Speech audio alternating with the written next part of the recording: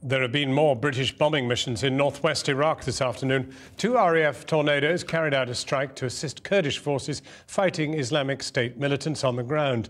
The Ministry of Defence says the strikes were successful.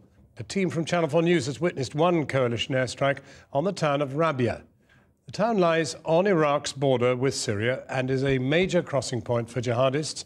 Kurdish forces attacked it yesterday, but today they called in air support. Our Foreign Affairs Correspondent Jonathan Rugman saw the missiles fall.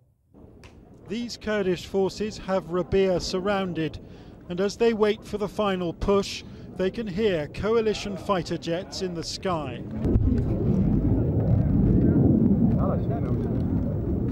Ahead of them is a ghost town, deserted apart from one building, a hospital where Islamic State militants are still hiding out. Then, as we watch, this.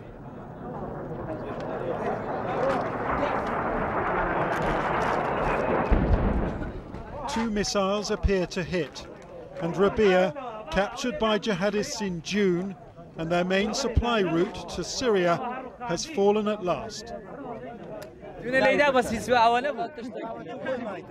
These Kurdish fighters are delighted at the spectacle which has unfolded before them. They say that the hospital over there was the last building to fall in Rabia and that they can now advance, assuming there are not booby traps left by the jihadists on the roads ahead of us. And these are roads we dare not take, for the casualties have been high. This man was shot dead by a jihadist sniper, and 3 Islamic State suicide bombers blew themselves up here yesterday. No wonder they look nervous, for the militants are leaving a trail of destruction in their wake, their self-declared caliphate not giving up without a fight.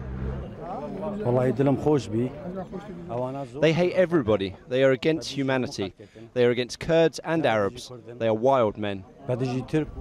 In the surrounding villages, the militants have destroyed almost everything, a scorched earth policy. And as the jihadists retreat from town to town, Iraqi troops say they will be forced into urban warfare to flush them out. Today's victory was made possible by coalition airstrikes, but this is just one battle, with many more to go.